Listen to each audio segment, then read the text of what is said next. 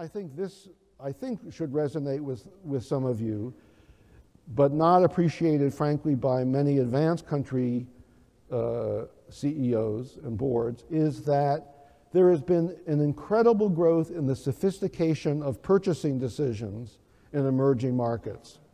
Increasingly, we see that purchases, whether by individuals, whether by governments in terms of public procurement, whether in terms of companies, in terms of industrial machinery, those purchases are made less and less based in terms of what's cheapest off the shelf and more in terms of based upon a life cycle price. And I'll give you one example. I did a book several years ago called Africa's Silk Road, China and India's New Economic Frontier, which I think has had some impression on the leadership in Beijing to begin to think about this One Belt, One Road. But one of the case studies that we looked at in this book is small but extremely powerful. And it's the case of blankets being sold in kiosks in South Africa. And this was a case study we spent about a day looking at. And what occurred beginning about a decade and a half ago is the Chinese began to sell in kiosks very inexpensive blankets with African designs, and the Africans bought these blankets because they were extraordinarily inexpensive. The problem was that once you wash these blankets, they shrank and the dye ran out. And the African population in South Africa began to refer to these blankets as the wash and cry blankets. What happens? The Indian blanket manufacturers come into the market and they make a higher quality blanket that didn't shrink, the dye didn't run out, and what happened was you saw the Indians take away market share from the Chinese. They were charging a higher price for a higher quality good. At the most basic level, that is going on in terms of these trade-offs of making purchases on a life cycle basis, again, whether it's at the firm level or not. So it's not, economic incentives work and people's purchasing decisions are becoming more and more rational, more sophisticated in emerging markets than I think people understand. Which will not be surprising to anyone is obviously there is corruption in emerging markets. Now, I bristle when I say that because I don't want to paint with a broad brush, and there is corruption, dare I say, in my own country, in the United States. There's corruption in other advanced countries. What I bristle about is statements that, gee, corruption in Bangladesh is worse than corruption in Turkey. I mean, I've been working in this field on measuring corruption for decades, and it's very difficult to tell which is worse. And frankly, it's besides the point.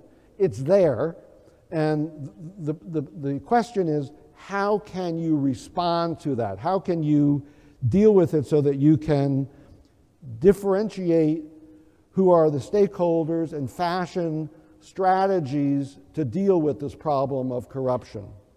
So I would say that it's really important that when people say there's a lot of corruption in emerging markets, you got to double click, triple click, and look at advanced countries as well.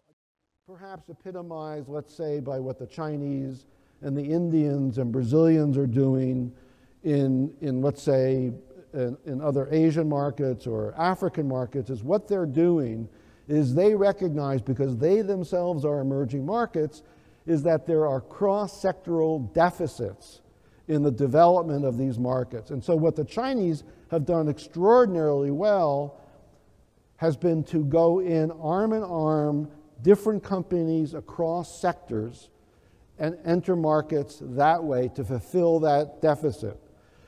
The US firms, take one example, this is a very alien concept. Imagine a GE hooking up with a Pfizer and hooking up with a textile producer and going arm in arm into a very poor country and say, this is a co-investment that we're going to do.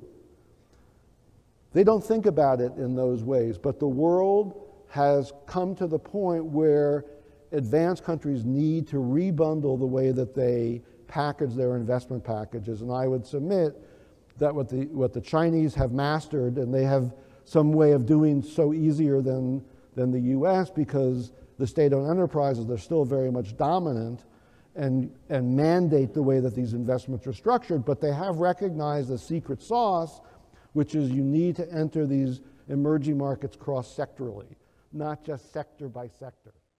When I look at these countries, when I do deep dives in country after country, is I talk to the finance minister, I talk to the academics, I talk to businesses, I talk to consumer groups, and I get a feel for how these economies are actually functioning.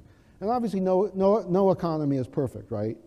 But I think there is no substitute for on-the-ground intelligence, number one. Number two, what a lot of companies I don't think do well, to be honest, is serious reputational due diligence of people with whom they want to partner. And it's not just what lawyers do or what investment people like I do in terms of commercial due diligence, but who are the people really behind the people that you want to invest with? And I'll just give you one very, very quick example. I had a client, very well-known client, who I helped bring to Myanmar several years ago to set up a very sophisticated investment. And because of Myanmar's situation, in courtesy of the US WikiLeaks, leaked State Department memos, one of the generals, the former generals, was attached to, in the cable, as being an owner of the #1 most attractive plant that my client wanted to buy. And it's a prized asset.